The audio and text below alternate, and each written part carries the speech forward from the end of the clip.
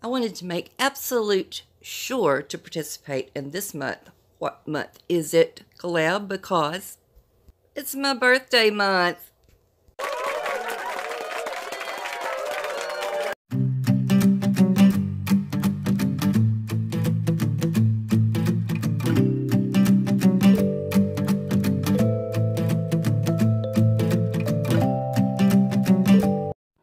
If you're not familiar with the What Month Is It challenge, I'll tell you how simple it is to join on the 15th of each month. We create DIY projects that represent the month that we are in, whether it's using the birthstone, color, flower, tree, animal, etc. And we give credit to our host, co-host, and guest host. The special guest host this month is Annie from Indiana Jones, and the co-hosts are Jelena from Blondie Next Door and Christine from DIY Craftaholic. And as always, your host is Tami from Happiness Created. I'll leave links for all their channels below in the descriptions, along with a link to this playlist. So be sure to check those out once you're done here. For this DIY, I'm using a Dollar Tree pizza pan, and I'll be prepping it for paint by using a coat of outdoor Mod Podge. The reason I like using this, it's much thicker. I really can control better how I put the Mod Podge onto the surface. It's not so watery, if I'm making any sense at all. But anyway, I do the whole pan up on the edges as well. I let that dry for about an hour, and then painted the pan with the color Cloudless from Apple Barrel. That's just a beautiful light pale blue. While the paint was still wet, I used my heat gun, and you can see here what that's doing. It's causing kind of a crackle effect on the pizza pan. You can almost see it right before your eyes starting to appear. It's kind of like showing up in the brush marks that were left behind, mostly, for the most part. But yeah, it's giving it a cool, rustic crackle look. I had one patch that didn't crackle like the rest of it did, so I'm just going to let that be the bottom of the pan. And I'm taking one of these Dollar Tree placemats and cutting out this mason jar that's kind of a tan color.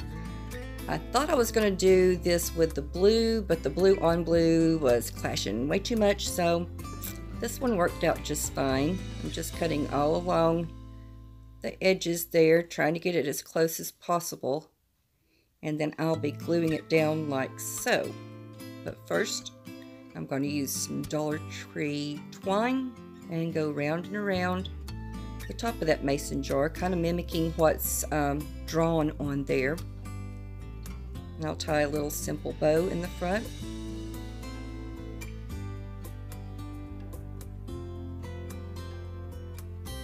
Then I put a little dot of hot glue on the back to hold the twine into place, and added some glue to the back and stuck it down, leaving that top of the mason jar open so I could put some flowers in.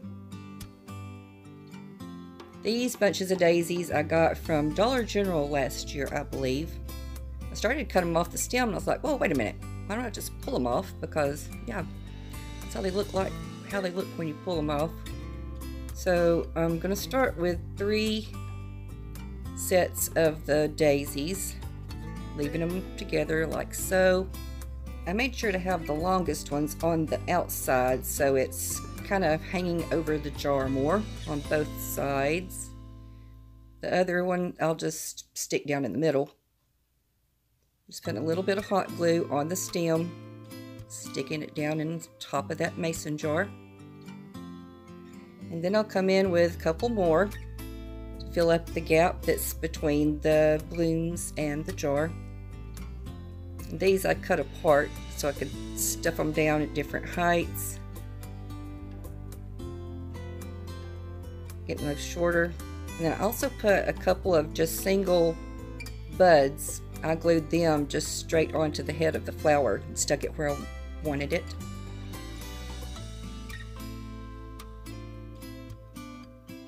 I'm just using one of those leaves that I took off just to cover the greenery that was already drawn on the mason jar. Do a lot of fluffing, a lot of removing of the glue strings. And then I'm going to use some of this rope from Dollar Tree. This is just a remnant piece I had laying around.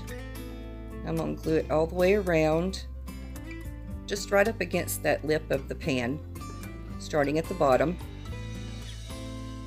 Boy, this rope frays like crazy. Yeah, I'm just putting some glue around the pan, pushing that rope up against the glue, and I do that all the way around.